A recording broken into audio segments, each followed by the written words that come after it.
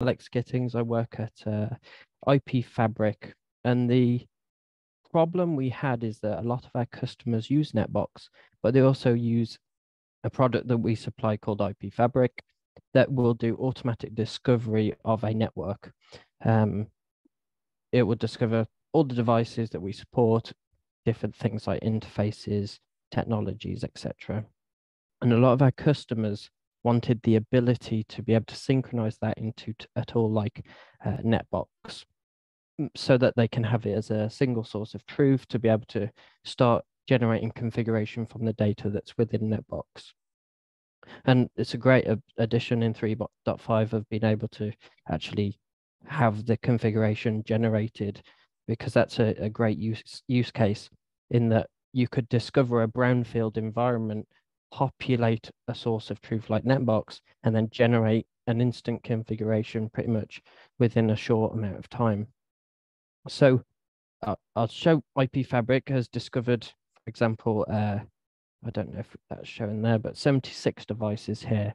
And what we wanted was the ability to synchronize these devices, interfaces, IP addresses that belong to those interfaces up to NetBox. So luckily we had a call with Jeremy, and Jeremy was also looking to have the ability to propose and stage changes. So within 3.4, Jeremy released the ability to, if I go to the 3.4 release notes, add an API for stage changes. So this allows people within a plugin to be able to propose changes to NetBox that is actually not committed to the database. So it'll stay in a separate part of the database, and then you can choose to merge that proposed database changes to the actual NetBox itself. So we've built a proof of concept plugin at the moment. So the idea is we want to synchronize these 76 devices into NetBox. I have NetBox here. It's totally blank, totally empty, zero everything, no sites, no devices, etc. And we're running 3.4.3 at the moment. So I have a plugin down here called IP Fabric. I've added some credentials, so the API token from IP Fabric, etc., within the Python configuration of Django. And IP Fabric has the ability to work based on snapshots. So over time, as your network changes and you discover new devices and your network changes, we're able to see the reflection in what we call snapshots. So between these two snapshots, we can see the 76 devices, and then we add more, so the 80 odd devices. What we'll do is just sync the baseline snapshot we have here. So when we select the snapshot, you can select what to synchronize. And when you select that, it will show the sites that you can synchronize at the moment. And if we change that, for example, go to this one here, the UI will automatically update and query IP Fabric for the sites that are available to sync. And we'll go back to the one we want to synchronize. I'll select the default, which is everything. I press sync, and it starts a worker in the Redis worker in the background, and we'll start processing the information of what to sync into NetBox. But just remember, this 3.4 introduced the staged stage changes functionality. So we can see that we've ingested those 76 devices.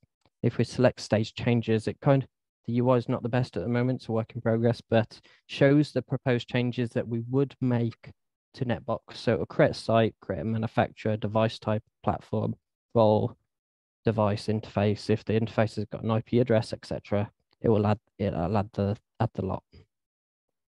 We have the ability to merge the synchronized changes. Oh, I'll just show you quickly that there's nothing in NetBox still. We've got a merge job running now.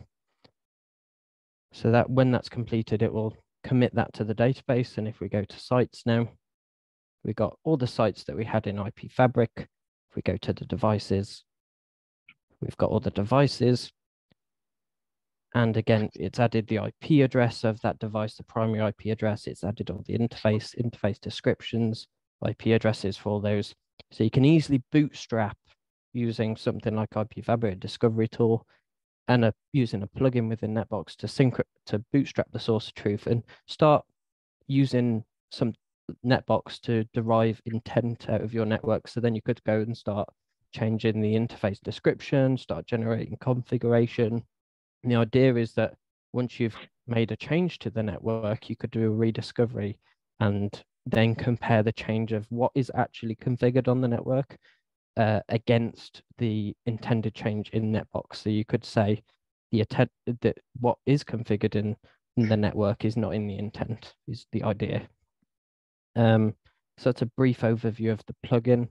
I've been working on it for a little bit, but yeah, plenty more things to do. Like some of our customers want the ability to do a diff of before and after, what it will change, etc. And you can also see the synchronization history, etc., the version of IP Fabric and whatnot. So that's a brief overview. Feel free to ask any questions about that plugin or what reasons why. Yeah, it's pretty slick, Alex. And I may not have mentioned this at the top when we were introducing everything, but at the end of each presentation, we're going to leave a couple extra minutes for Q&A. So yeah, if anyone has any questions for Alex about what he showed or his thoughts on anything, feel free to speak up.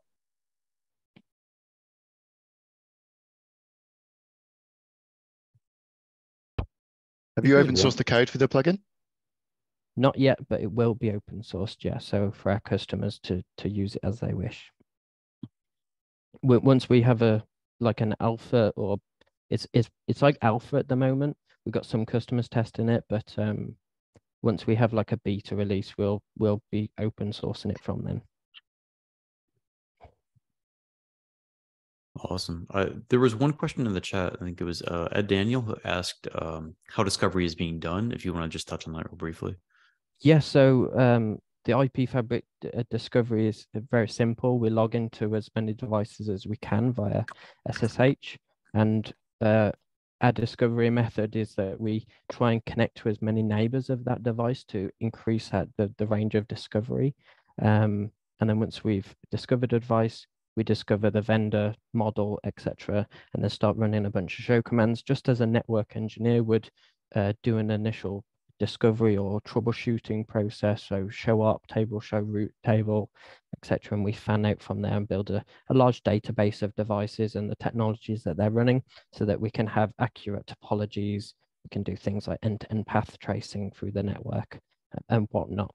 But the idea is that we want our customers that are looking to doing automation, they need something to be able to have that intent, and a lot of our customers are using NetBox. So that's the idea of the plugin, is to take the discovery piece and assurance piece, move it into an intent platform like NetBox where you can define the intent, and then you get a full cycle of, you might have Ansible using configuration contexts as to generate configuration, push it to a device, trigger a new snapshot of your environment using IP Fabric, and then validate that what is actually configured is what as NetBox is intending.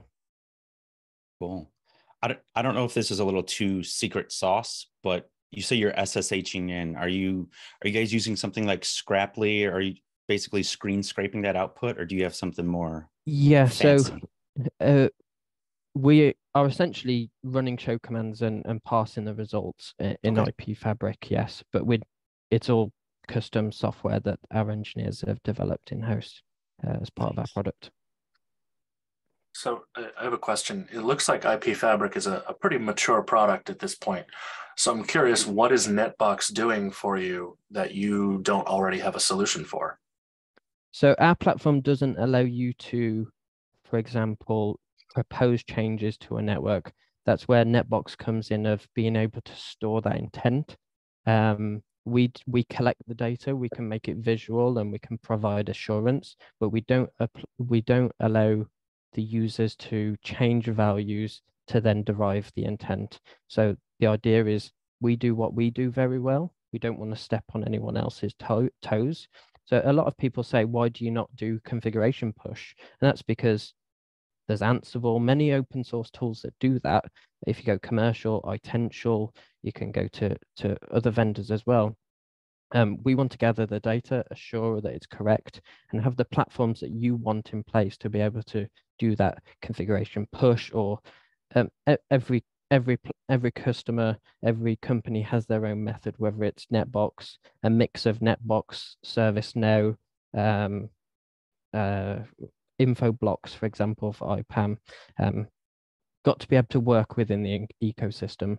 I think it's important that we solve what we want to solve, and that the customer has the tools to be able to do everything else.